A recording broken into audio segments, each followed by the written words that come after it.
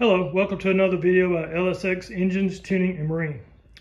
In this video, I want to discuss a dilemma I had with some Speed Pro pistons and how I resolved the issue without having to spend a lot of money on a special tool. So anyway, the bottom line is that when you buy Speed Pro pistons, they come with this little window right there. You see a little sort of oval shaped rectangular slot there. And that's where you're supposed to measure the dimension of the piston to get your piston to wall clearance. So the problem is when you measure it with a standard micrometer, which I got right here. So these are called your anvils, the parts that you, let me see if I can get it there clearly. So that part right there is the anvil, and that's what touches the material you're trying to measure. And it looks to be approximately almost 1/4 inch in diameter on both ends. So there's an anvil on that side. That's the moving anvil, that's the stationary anvil. So when you measure the Speed Pro piston, the anvil won't fit within that window. So what I got was a reading of minus, these pistons are 30 thousandths of an inch oversized. So when I measured with a micrometer, I came out to 4/10,000ths less than 4.030. Well, that's a problem because on the box it states that the minimum clearance for the piston should be 1/1000th of an inch. And I was 6/10,000ths over that. So, I did some research and found out that what you're supposed to do with these Speed Pro pistons is buy a special micrometer that has what's called blade anvils that look like screwdriver blades. So instead of being round, let me see if I can get a better picture. Right there you go. So instead of being round like that, it has two screwdriver slotted tips that would fit inside that window. Well, that special tool is about $175, and then you got to have one for different size pistons. You got to have one that's 0 to 4 inches, and then you have to have one from 4 to 5 inches. So I kind of thought that was a little bit over the top. So what I did to combat that issue was I bought, let me back up a little bit. So I bought 2 more micrometers. I already had a 0 to 3, which would measure out to what it would measure. This is my, not 0 to 3, this is my 3 to 4. And the 3 to 4 will measure out to 4/30,000 of an inch. So it would handle an oversized piston, 4-inch oversized piston. But what I decided to do was tape pennies, wrong one, let me pick up the right one. So what I decided to do is tape pennies to the either side of the piston where the rim of the penny is right in that slot. You can see the rim of the penny goes right in the slot on both sides. See that? All right, so what I did was I bought an extra micrometer. These were much less than $175. Like I paid $40 for this one and $60 for this one. But I took this 0 to 1 inch micrometer and measured the width of the rim of a penny at the top of Lincoln's head.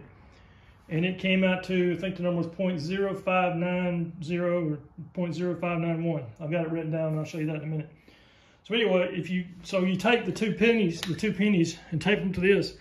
And then when you measure the piston, when you measure the width, including the rim of the pennies, I got the full width of that. When you subtract the 2 pennies, then you get a true reading of the width of this piston between those, inside the little windows, which gives you the true reading of the aluminum.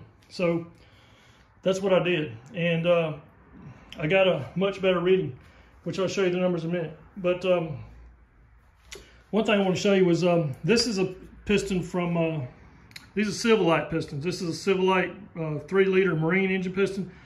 So you can see they did the more sensible thing. They give you a larger window. They give you a window big enough for the anvil to fit in. So that window's on that side, and then this window's on that side. So when you measure the piston, this one came out at minus 1.7. So the clearance on this piston, don't drop it here. The clearance, damn, all right, let's don't do that again. So the clearance on this piston here, was minus 1.7, or basically 1.7 inches, because you can measure directly on the aluminum. But this one here is not so. So let me show you the numbers. So I did the math, and so with the pennies included, I measured with my micrometer 4.1464 inches. And I subtract the width of 1 penny and the width of the 2nd penny at the top of Lincoln's head touching the piston. And I came up with this number, 4.0283, okay? That is 1.7 thousandths under 4030, and that's good. So that's a proper clearance. 1.7 thousandths is a good clearance for a piston, for these pistons. So taking that number, this number, subtracting the number, this is what I measure when I measure with the without the pennies, and you see it's only 4/10,000ths less than 4 1/30. So you subtract the width of the metal, and you get out with a coating. You come out with a coating thickness of 0.0013 inches. That's the width of the coating on the Speed Pro pistons. Somebody, I think I read that the coating was approximately 1/1000 of an inch. Well, it's more closer to, on these pistons, 1.3 thousandths of an inch, which is important. So when you're talking in clearances of 1/1000 of an inch, 3/10 of that can make a difference. So that's what they found out. So the Speed Pro pistons without the coating is approximately, well, it's not approximately, I measured directly, 0.0017 inches. Okay?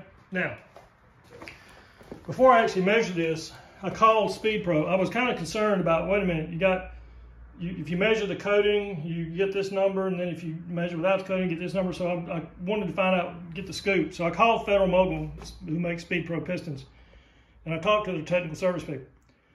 And I also called the people who make the Silverlight pistons also. So I called both of them. And what I was told was that you don't measure the coating thickness. The coating, what they said was the coatings for initial startup and break-in, and that the coating will wear off the piston over time. So what you really want to know is the metal thickness, the aluminum thickness, and not the coating. And so I asked him, well, why did you give me such a narrow window to measure the piston? He said, well, I really can't answer that. That's on the engineering side, and I don't have any say-so in that. But he said he's the one that pointed me to you have to get a special slided anvil type micrometer to measure them, which I kind of thought was ridiculous. But my way of fixing it, like I said, was to tape pennies to the side of the piston and first measure the pennies with a 0 to 1 inch micrometer to get their width, and then measure the total width, subtract the pennies, and I got my metal dimension. So I'm now satisfied that I got the right answer. So it was kind of a huge hoop to jump through because they didn't design the window properly to fit a standard micrometer. But I think my method has worked out pretty well. So now I have the confidence to know that if I put these Speed Pro pistons in an engine with a clearance of only 4/10,000ths between the coating and the bore, I had the bores cut on the motor exactly 4.03 inches, 30,000 of an inch over. And I was concerned about putting these pistons in there with only 4/10,000ths of clearance. That's too low. But now that I've talked to them and decided or learned that the coating doesn't matter, and that what really matters is the dimension of the metal, I have much more, I feel much better about putting these pistons in this engine. So I just want to show you that in case you run across this same dilemma. And you might be able to use my numbers for the coating thickness on Speed Pro pistons, which is 0.0013 inches. 1.3 thousandths of an inch of the coating thickness. So if you measure pistons, subtract that, and you may get your metal dimension if you want to have a little bit more confidence in your numbers.